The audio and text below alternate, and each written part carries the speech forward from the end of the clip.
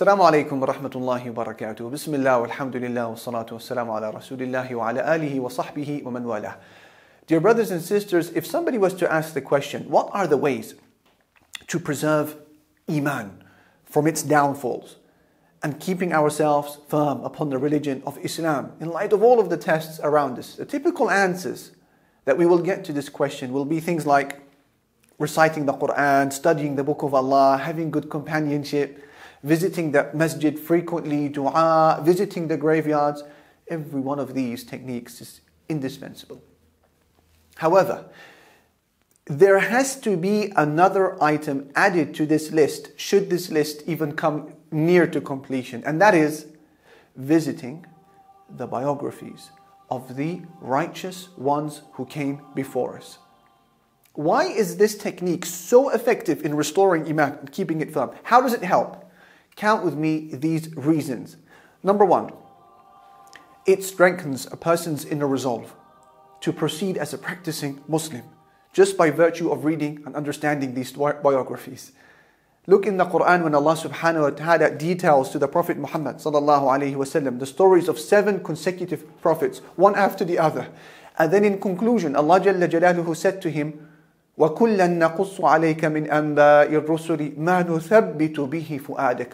And each of the stories of the messengers before you, we relate to you so that we may make your heart firm. These stories, they actually give steadfastness to the heart of a believer. And Al-Junayd al-Baghdadi, he would say that Al-Hikayatu jundun min junudillahi yuqawwi biha iman al-muridin. Stories are one of the soldiers of Allah subhanahu wa ta'ala, which He uses to give strength to the hearts of the believers. So, in essence, coming to grips with the lives of the people who preceded us and how they carried themselves in life allows one to then come to grips with himself and rethink matters in his or her own life. Going through their stories is a soul reviving experience. So this is number one. Number two, going over their biographies plays a major role in purifying the heart from its many illnesses. Listen to the words of Imam Ibn al-Jawzi, who summed it up so well when he said, رَأَيْتُ الاشتغال بالفقه والسماع الحديث لا يكاد يكفي في صلاح القلب إلا أن يمزج بالرقائق والنظر في سير السلف الصالحين. He said, I've come to realize that engrossing yourself in the study of fiqh, the halal and haram, and merely listening to hadith, these on their own, they're barely sufficient to rectify the heart. He said they must be mixed with heart softeners and the study of the lives of those before us. So this is number two. Number three, going over the biographies of those before us is a very effective remedy and a cure to the arrogant sense of self-importance that a lot of people have. Imam Ibn al-Jawzi, he said, وَمَنْ نَظَرَ فِي سِيَرِ السَّلَفِ مِنَ الْعُلَمَاءِ الْعَامِلِينَ اسْتَحْقَرَ نَفْسَهُ فَلَمْ يَتَكَبَّرْ. He said, whoever looks into the biographies of the active scholars of the past will automatically belittle himself, and he will never feel haughty again. See, the lesser one knows of his predecessors' achievements and their work ethic and how they carried themselves, the greater one will start thinking of himself. Because you've got no frame of reference to compare yourself to. But the opposite is true. And I truly believe that so much of the infighting that is happening today within the da'wah scene, amidst the Muslim circles, is due to the sheer amount of gaping that people are doing into their own mirror reflections. Their own achievements, their own followers, their own reach, causing them to grow in their eyes. So they start hating teamwork, they don't like sharing credit, we don't like to acknowledge virtue. And the cure for this is what? To gape into the mirror of the biographies of those before us and then see yourself in that reflection. And what will be the outcome? The outcome will always be a refined and a humble Muslim. So that's number three. Number four, going over the biographies of the righteous ones before us is a very effective technique in nurturing, building love for these predecessors. Now, honestly speaking, compare how you feel about any one of the greats before you've studied their biographies and then after. How do you feel? It's worlds apart. Now you may say, but why is it important to love them in the first place? In one of the most beautiful ahadith which the Prophet ﷺ narrated to us, he said, Al-mar'u ma'man ahab. One will be on the day of judgment with those whom he loves. Did you think about the implication of this narration? So, if we are unable to do what they did, at least we can love them. And our hope is that Allah subhanahu wa ta'ala, through our love for them, will allow us to stand side by side with them on the day of judgment. And our hope is that He will allow us to enter into the same high grades in Jannah that we hope He will give them. Now we are ready to ask a more specific question. Why have we chosen the lives of the four Imams, Abu Haneefa and Malik, Ash-Shaafi'i and Ahmad? Why them? The same way that Allah subhanahu wa ta'ala allowed certain events from the past to unfold for the preservation of the Qur'an, like for example what Uthman radiallahu anhu did when he gathered the Muslim Ummah upon one recitation of the Qur'an. And the same way that Allah allowed certain events to unfold for the preservation of the Sunnah, the prophetic way, by sending people with incredible minds who'd memorize the chains of transmission and then formulate this amazing science to assess the veracity, the authenticity of each chain of transmission. Similarly, Allah subhanahu wa ta'ala decreed that certain events of the past would unfold for the preservation of the study of fiqh, Islamic jurisprudence, the halal and haram. And one of the most important happenings in our history, which Allah allowed to happen to serve this purpose, was the birth of four individuals who would become the founders of schools of thought that would be adhered to by the overwhelming majority of the Muslim Ummah. Who are these men? These exemplary human beings were Imams Abu Haneefa and Malik, Ash-Shaafi'i and Ahmad. And the earliest of the four, of course, being Imam Abu Haneefa. At this point, I seek refuge in Allah subhanahu wa ta'ala from allowing this work to stop at mere admiration and mere entertainment and mere storytelling. Doing that would not be a sign of success for me or a sign of success for you. As the Prophet Muhammad sallallahu alayhi wa sallam said, "Inna bani Israel lamma halaku qassu." He said that when the children of Israel fell into ruins, when they fell into destruction, what did they do? They told stories. Subhanallah. In other words, when they abandoned the doing of good deeds that they were required to do, they turned to easy stuff like storytelling and they relied upon it. We want to take a lesson from the mistakes of those before us. And that's why I have chosen a different model for this series that you are watching. The model of this series is one where the biographies of these remarkable men will be used as a platform to communicate key values relating to worship and pristine manners and high aspirations and vision setting. And this, by the way, will explain the many tangents that you will come across in these videos.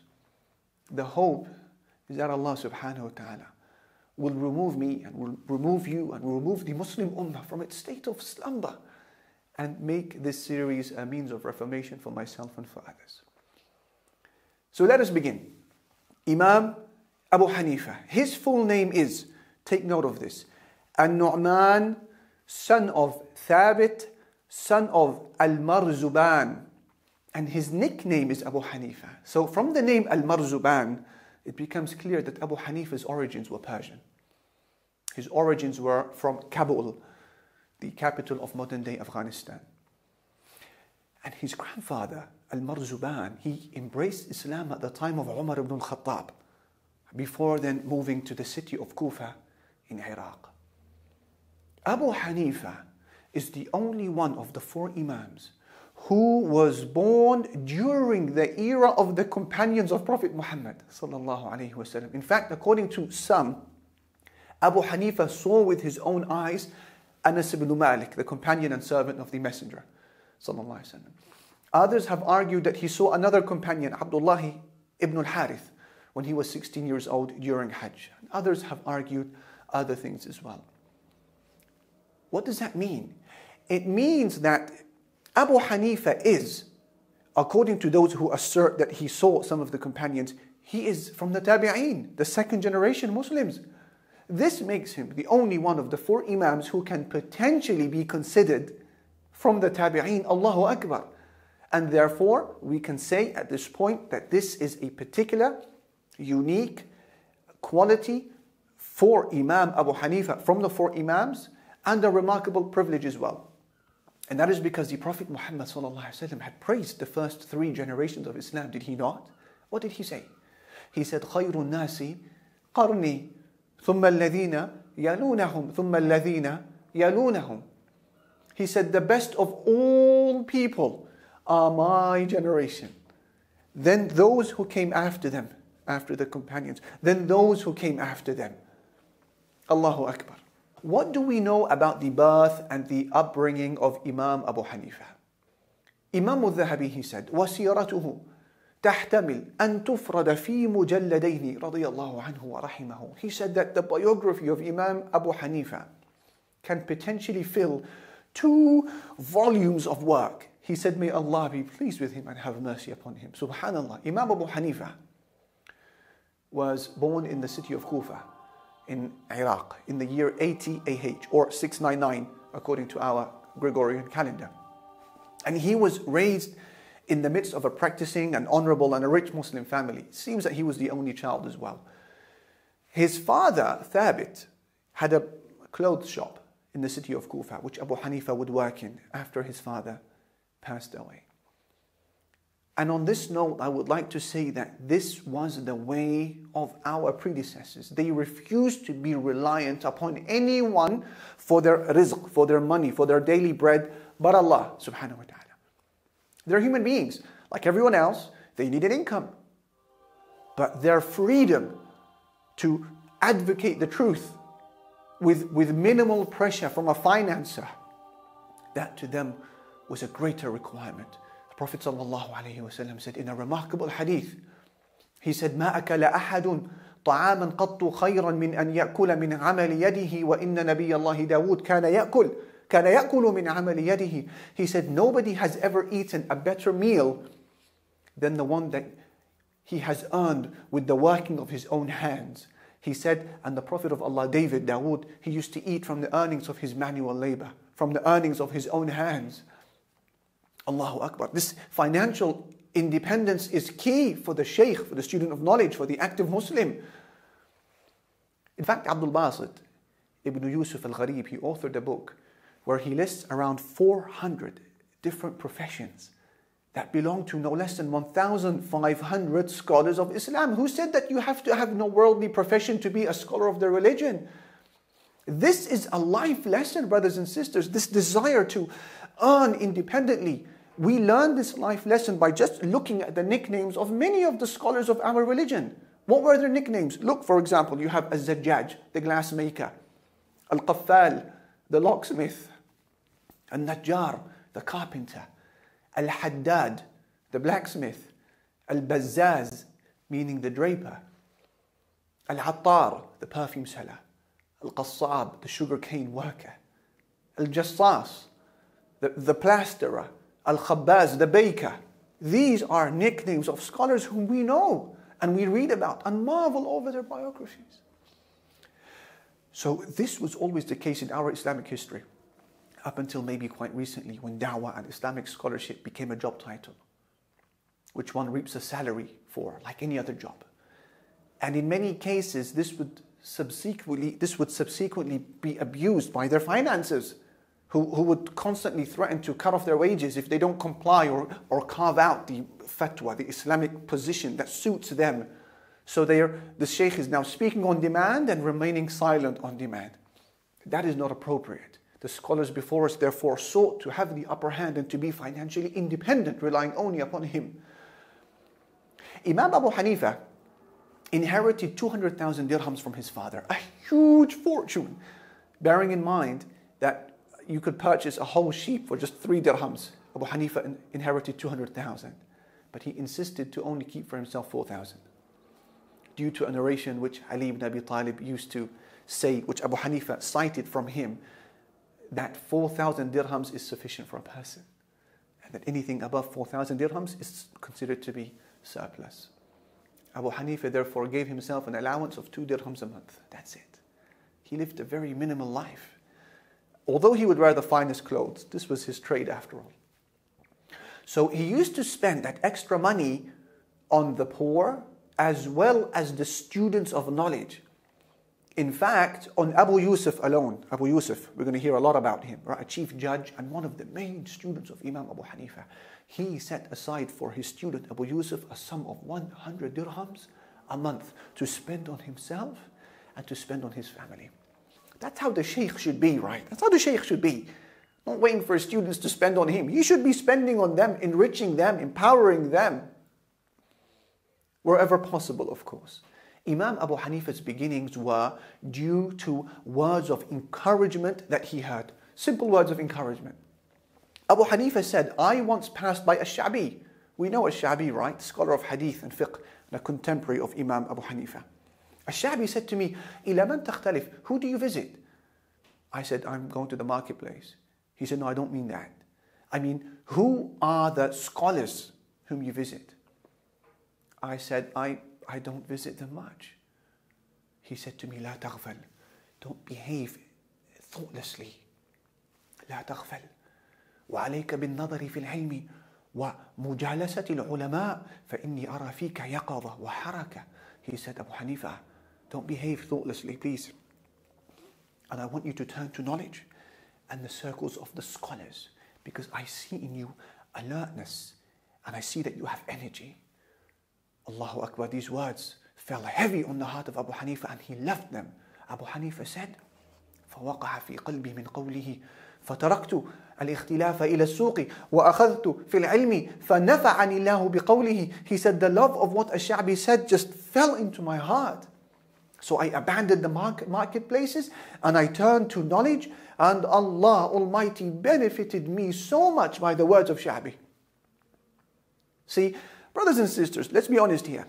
Even if we were so young at the time, those moments where we were humiliated or made to feel insignificant in a gathering of some sort, that moment never really leaves us, does it? At the same token, those moments of inspiration and empowerment and those words of encouragement that you heard, they also never leave you. And therefore, during every gathering of yours, whether you're with family around the dinner table, whether you're with friends in a restaurant, whether it's something you spot online, ensure that you identify the talent. And then instantly offer the words of encouragement. And more importantly, direct that skill, that talent that you see in him or her, directed to Allah, directed to the home of the hereafter. Just like Ash-Sha'bi did with Abu Haneefa. In the lives of so many great people before us, and in our time, and after us, it was just a single statement that they heard. And it ended up turning around their lives forever. And I give you just 2 examples. Look at Imam al-Dhahabi. What started him off? A passing comment within a particular gathering that encouraged him to pursue the path of knowledge. And that was when his Shaykh al-Birzali said to al-Dhahabi, إِنَّ خَطَّكَ يُشْبِهُ خَطَّ الْمُحَدِّثِينَ. He said, you know your handwriting? It resembles the handwriting of the scholars of hadith. So al-Dhahabi, he said, فَحَبَّبَ اللَّهُ إِلَيَّ عِلْمَ الْحَدِيثِ. So from that day onwards, Allah subhanahu wa ta'ala placed the love of hadith within my heart. And then Imam al-Dhahabi would become Imam al-Dhahabi, and he would excel in many of the Islamic sciences, and he would author texts that are just indispensable to our Islamic library today. And we are quoting him time and time again in this lecture series. It started with a statement of encouragement he heard. Similarly, Imam al-Bukhari, what started him off? It was just a passing comment within a gathering that launched Imam al-Bukhari into the skies of hadith and fame.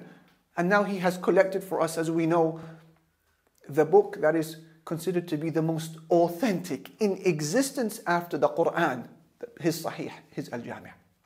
Al-Bukhari, he said, telling us about where it all started, he said, we were sat in a gathering with our teacher, Ishaq ibn Rahawayah, who said, لو جمعتم كتابا مختصرا لصحيح سنة النبي صلى الله عليه وسلم. He said, why doesn't any one of you think about gathering a summarized book containing all of the authentic narrations of the Prophet Muhammad sallallahu alaihi wasallam? Imam al-Bukhari, he said, فَوَقَعَ ذَلِكَ فِي قَلْبِي فَأَخَذْتُ فِي جَمْعِ الصَّحِيحِ. He said, so instantly the love of doing this fell into my heart and I began to compile the book. Ya Allah. Bearing in mind that Imam al-Bukhari was only 16 years of age when he heard that. And because of that one passing statement, Al-Bukhari decided to dedicate the next 16 years of his life in compilation of this book that every one of us has on his bookshelf or has benefited from or has heard of it. Ya Allah, identify the talents. Look at the words of Badruddin ibn Jama'ah, who said, كُنَّا إِذَا رَأَيْنَا فِي الصَّبِيِّ نَبَاهَا أَلْقَيْنَا عَلَيْهِ شِبَاكَنَا فَلَا يَخْرُجُ إِلَّا عَالِمًا. Whenever we saw a young man who was exhibiting signs of intelligence, we would throw our nets over him. Figuratively speaking, right? We would throw our nets over him. And he would only leave after he had become a scholar. So please don't allow the talents to go to waste. The potential reformers that we are craving for today as Muslims, they exist in huge numbers. They exist today, the same way they existed in the past. The only difference is that those before us were blessed with parents, with friends, with passers-by who identified those talents in them. They guided those talents. They nurtured them, encouraged them, financed them. And it could be just a passing comment of encouragement that you offer someone in a gathering. But to him, those words make him feel or her feel that they were just they were born on that very day. And it changes the course of their lives and the purpose for which they live for. And then every bit of good that this person does later on in their lives, a copy of it is documented to your scales as well. And after the passage, Allahu Akbar, of 1,300 years, imagine the reward we hope that Allah has given Ash-Shaafi'i because of the path that he set Abu Haneefa upon. We are still benefiting from Abu Haneefa today and most likely till the Day of Judgment, inshaAllah. So start with the closest to you, then branch out. Your words of encouragement, they're not going to cost you anything. But to others, it may be an afterlife defining moment. Brothers and sisters, stay with us. We're going to continue in part 2, the biography of Imam Abu Haneefa.